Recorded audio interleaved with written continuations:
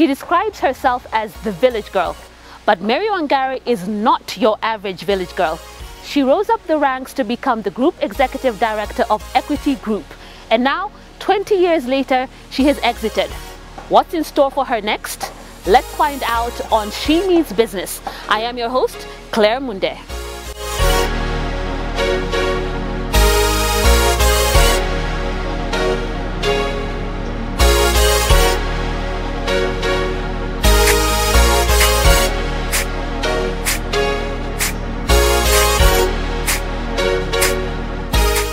Mary, you've had quite an illustrious career, and just recently you completed 20 years at Equity Group and you took a final bow. Now, 20 good years, Group Executive Director.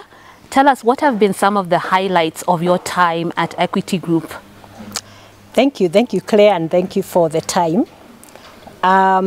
What I can say is that my biggest highlight was actually making the decision to join Equity. Because I transitioned from legal practice. I'm a lawyer by training, but I made a decision that I will move to Equity because I understood the purpose of empowerment, and it really resonated with my personal purpose. It was very well aligned, and truly when I got to Equity, it proved that Equity was about empowerment and it was about impact. It was about financial inclusion, things that resonated with me and my goals also. So it's been a remarkable 20 years. I have seen the business grow from a very small building society. It was on a 3 billion balance sheet when I joined. By the time I left, mid-year 2024, the balance sheet has gone to 1.8 trillion, according to the published results, and it's still growing. We were only in Kenya at that time, 2004, when I joined. By the time I left, we had operations, banking operations in 6 countries, and we also had other non-banking subsidiaries, including the Equity Group Foundation, which is the social impact wing of the business. So I'm truly delighted that I was part of the team that caused that transformation. Wow, congratulations yes. for that. Now, Thank you. Being there for 20 years, you've seen a lot happen. I mean, we've been through 3 presidents, we've had COVID pandemic, we've had so many things happening. Could you talk to us a little bit about the power of resilience and being able to have that staying power through different seasons in life? Because even right now, we're finding ourselves in a different situation in the Kenyan market. Tell us a little bit about resilience and how important it is. What I would say is that we make beautiful plans all the time, whether it's in our businesses, our careers, our personal lives. But as we all know, some eventualities happen. Life is not always a straight line as we would like it to be. So for me, what has been important over the years, and also seeing the dips in the economy over time, and as you said, COVID came. We also had the interest rates capping, which was a very trying period for any banking or financial institution. That was in Kenya specifically. And then we got the Russia-Ukraine crisis right after COVID, when we thought we were settling down. And we've had election cycles also throughout the region within various times. So what is important is, first of all, to make plans that take into account such eventualities. And if you are a business, then you need to have sufficient capital buffers, to keep you afloat even during the difficult times when the returns may not be very good. Every opportunity also presents a crisis. And that is what I've come to believe in the last 20 years. So instead of just complaining, oh, things are very tough, oh, the economy is so tight, why can't you look for ideas either to make a few additional coins, additional revenues, and I have seen people who have even re-engineered their business models during a crisis. Like during COVID, we had a lot of people who actually did that. I mean, they had a taxi and it was booming business. They have taken a loan with the bank. But then when COVID came, what happens? You cannot make even a cent. Your car is grounded. And somebody decided, okay, now my kids have to eat, they're at home, they have to drink, they have to dress, they have to sleep. Yeah. Everyone has, the family has to be comfortable, whether I have a passenger or not, you know, in my taxi business. And what they decided to do was and they figured, okay, people are at home during COVID, so they are still eating. They have to eat. He started baking cakes, cookies for the neighbors. And then everyone now started sending for cakes at Akina Nani's, you know, because they are very sweet. And the business boomed. Soon, he used that car to ferry as a distribution vehicle. And it was grounded before. That is what resilience means. Wow. It's you looking for, what else can I do? Yeah. As I wait for things to.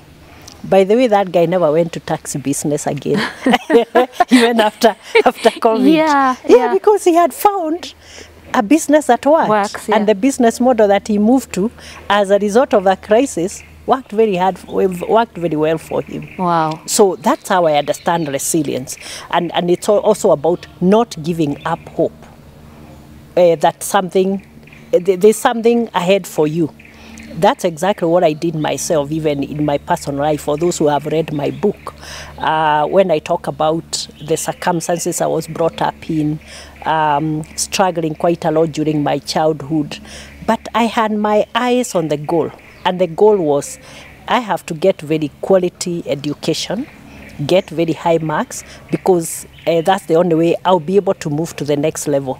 And that is exactly what happened. I was able to move from the village and become a lawyer, qualified and licensed, start my practice, and eventually the bank found me and invited me to work for them for 20 years. Wow, great. Yeah. There are no results without hard work. Very important. None at all. Yeah, every crisis presents an opportunity. It does not matter how much we have faith or we believe.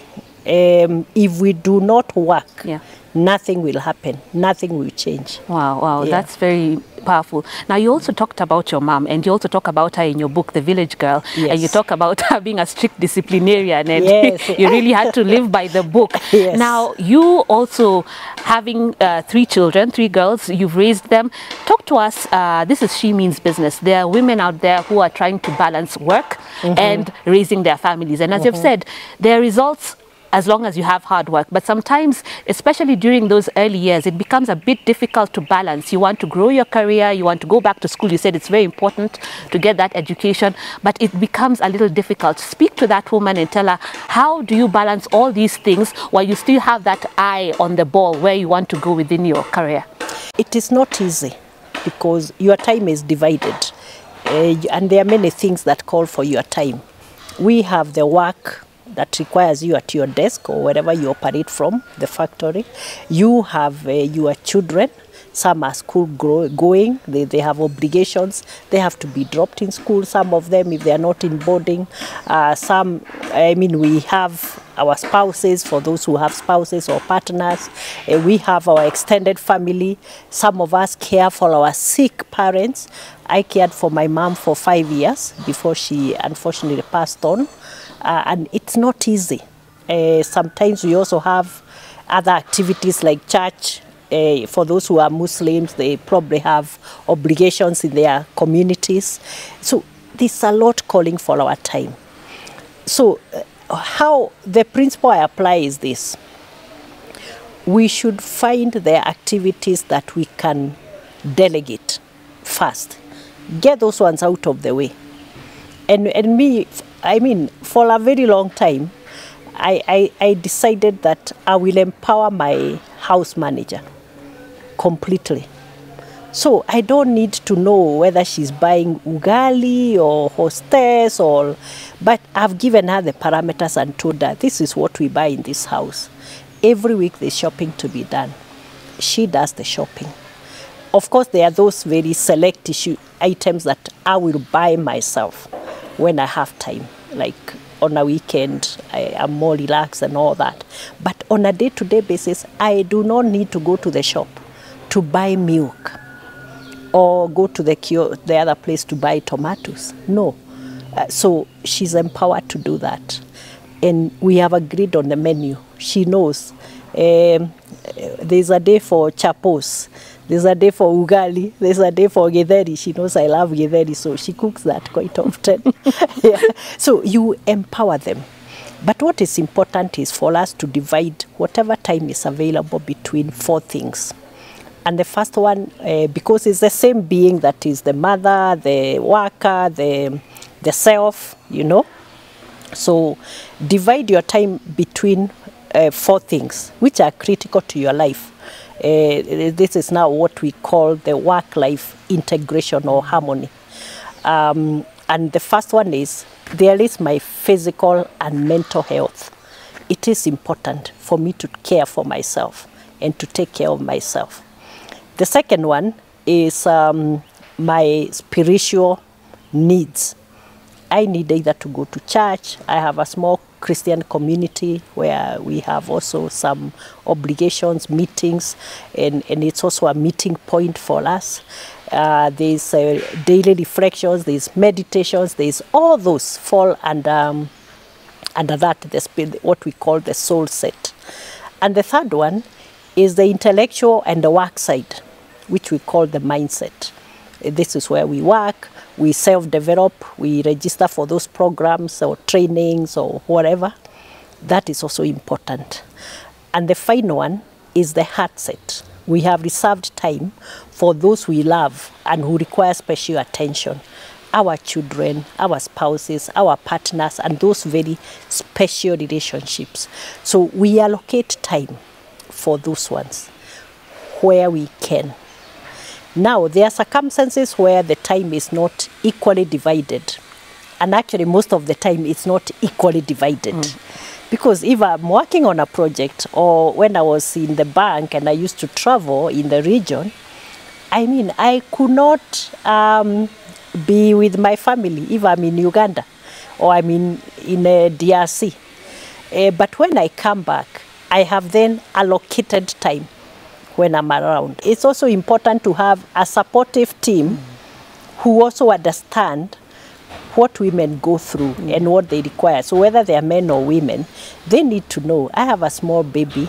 Once in a while, I will spend my night at Gertrude's or the other hospital.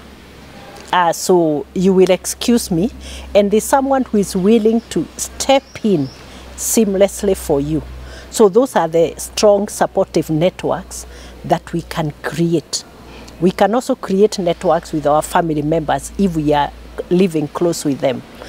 Wow, those are very good points. Delegation and a very strong support system. And support system. Yeah. Now, I want us to talk a little bit about personal development. You've touched on it a bit, and also personal branding, because very many people, women, you're trying to rise up, but who are you? You've talked about passion and purpose. How do you use those two to determine what kind of personal brand you want to portray out there as you build yourself? You know, self-development has to be very intentionally done. It cannot be done just ad hoc. And for me, it all depended on the stage of my career development I was going through. Now, if I give you an example, when I was in private practice, most of my personal development was in the legal space.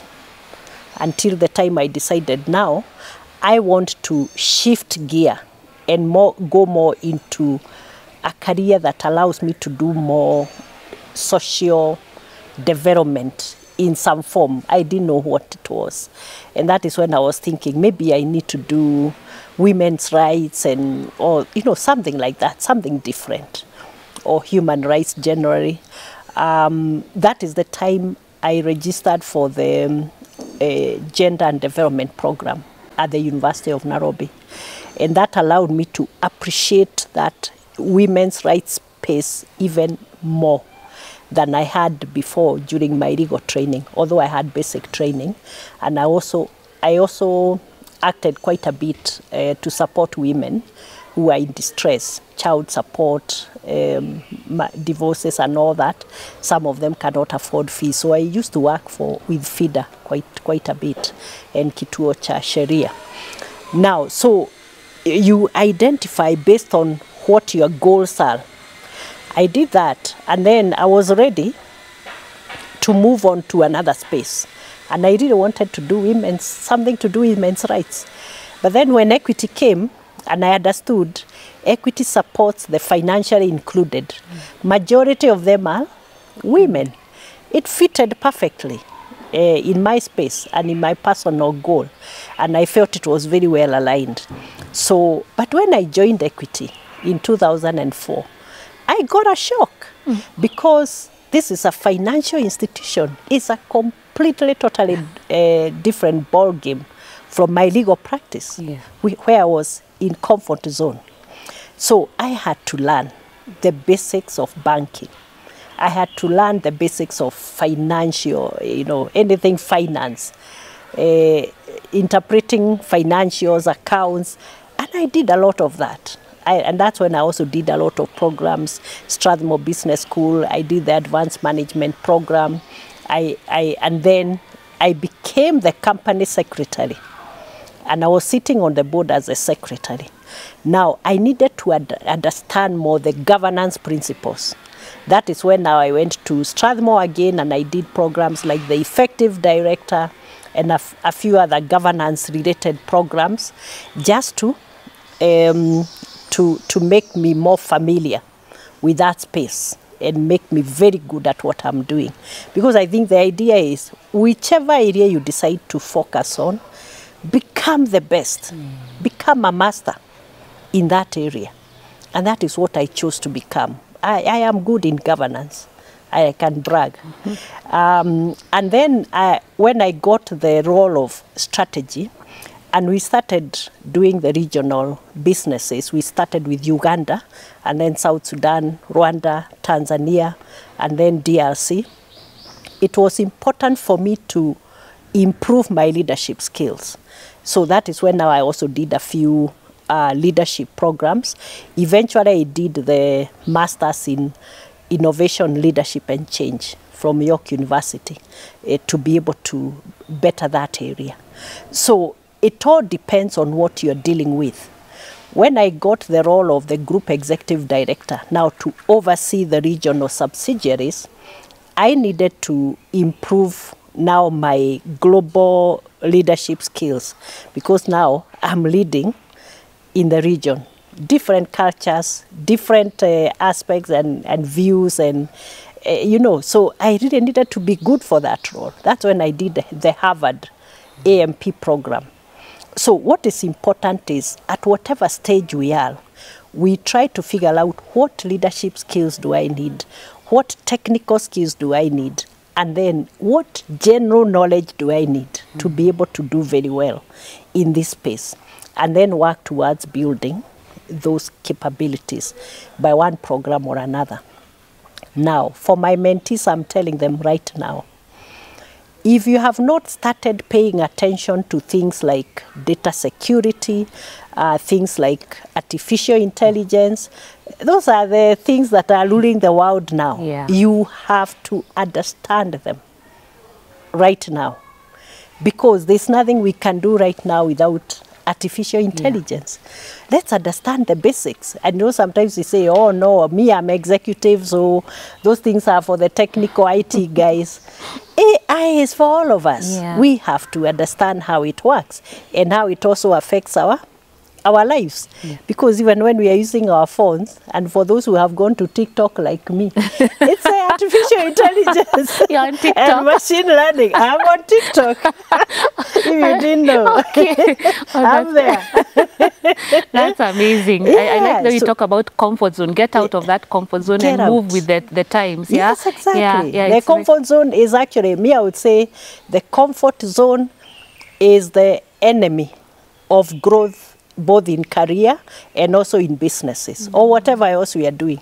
So long as we sit in the comfort zone, we are not likely to advance much, because we are used to doing the same things, the same way, with the same people. We see opportunities out there, we block them off, because either we feel they are too difficult, but nothing comes easy, and we are living in a very competitive environment. If you have your degree, you have to remember that you are competing with people sitting in Seattle Yeah. and people sitting in Europe, people sitting in South Africa, Johannesburg, and elsewhere, and people sitting in Lagos. Yeah. It is no longer that time we used to compete with our classmates who we are seeing here. Yeah. Those times are gone. Yeah. And I mean, and now we are also competing with machines. Yeah. Yeah. We need to figure out what is going on in the world. Yeah. Yeah, and I think also parents need to allow their children to learn. Encourage them to learn. Yeah. Encourage them also to venture into talents and courses that are not traditional. Because I think we've also seen a case where we are still stuck. I wanted to be a lawyer. Yeah. My child has to be a lawyer. I wanted to be a doctor. My child has to be a doctor. Why do you want your child to be what you did not become or what you became? Let them become their best self, what they are meant to be. Yeah. Just encourage them, support them. Yeah, I think that's Allow very important. them. Yeah, because these days you hear like parents talk about sign up your child for coding. I mean, you don't have to do the simple things that you did, your parents took you to. Yeah. So open up your mind. Exactly, yeah. exactly. That's really good. Now, so 20 years at Equity, and then now you exit, you announce you're exiting. That was in June. So maybe I can ask, what next? We've seen you we've seen you doing a lot of tours with the Village Girl. Yes. We've seen you doing a lot of things, but we want to know what next for Mary. I mean, the Village Girl who has gone to the peak, Group Executive Director. I know that is just the beginning. What can we expect from you now? Okay, thank you, Claire. I think maybe I'll just take you a little bit back and tell you that the reason why I wrote The Village Girl is because my mentees challenged me.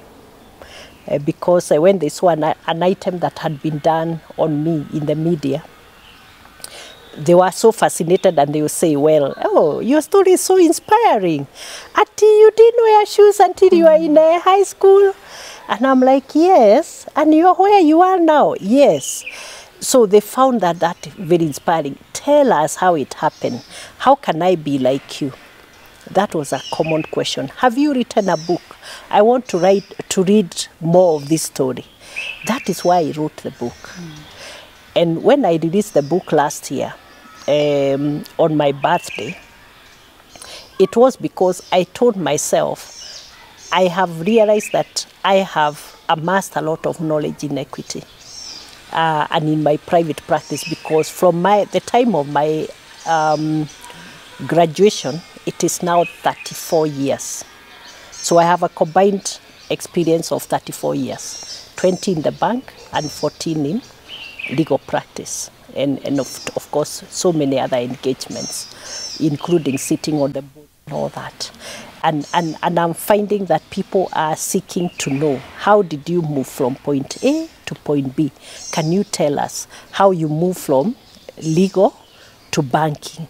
Can you tell us how you rose through the ranks from a junior legal services manager to the group executive director that you exited as? Can you tell us how you managed to sit on all those boards, all those years? What can I do to get on a board? And so many other questions that people are asking. So for me, the last 1 year, within, of course, the time constraints that I was in a full-time job, I have started the mentorship program. And you will see me in all the channels. I have talked about financial literacy, I've talked about innovations, I've talked about leadership, I've talked about so many things, and I continue talking. I have done countless speaking engagements, probably more than 60 by now, since last year. And I could only take the ones I could do within the time limitations I had. But now I have more time to do more engagements, because I also realize that people usually have a lot of questions. They want to know how, why. So I'm willing to answer that. So for now, it's mentorship. I'm also doing a bit of teaching. I've been to Strathmore Business School, but to be very honest, I'm still working on my more definitive plan for the next few years. So that is not very clear right now. But in the meantime, mentorship is keeping me busy, and I'm truly enjoying it through and through. Awesome, awesome. Yeah. Now, as we wrap up, maybe you could speak to those women starting out their careers, and even those who are in mid-level, or even the executives. If there's one thing you could leave them with on achieving all that they want to be, what is it that you would tell them, and overcoming obstacles to just shine? I think the first thing to overcome is the fear of leadership and the fear of growth. Because, you know, we always say that there can be no growth without change. And change is painful. So the first thing we need to overcome is that fear of change. Because we have to change. If I had not moved from my comfort in legal, I would still probably be practicing lawyer. I would not have had the experience I did in equity. So let's overcome that fear of changing from what we are doing now to what we could do, and have the confidence to try. And that is also why I started the Women in Leadership program at Equity. We call it Equip, just to try to give the women confidence that they can lead. So I used to tell them, if you see an internal advertisement, apply. Even if you meet 70% of the criteria, because the women sometimes they wait for 100%. But we may never get 100%. So if you have 70%, please submit. If they say no, at least you know what to work on. Next time you will get it. So overcome that fear and go for it. I always say, if you look at my book, the parting shot is, if you do not step forward, you remain in the same place. And that's the same thing I would like to tell you. Do not agree to stay in the same place. Move in some direction. It may be the right direction. It could be the wrong direction. But if you don't move, you will not know if it's the wrong direction. Wow. So move. Move. Yes. Move. Awesome. That's a very strong and powerful parting shot. And you've heard it. All you have to do is move. It may or may not be the right direction, but you must move. And as she said, change is painful, but it's necessary if you want to grow. This has been She Means Business, and we've been talking to Mary Wangari Wamae on her journey from the village girl to the group executive director of Equity, and now as a mentor as she charts out her future. This has been She Means Business. I have been your host, Claire Munde. Until next time, have a good one.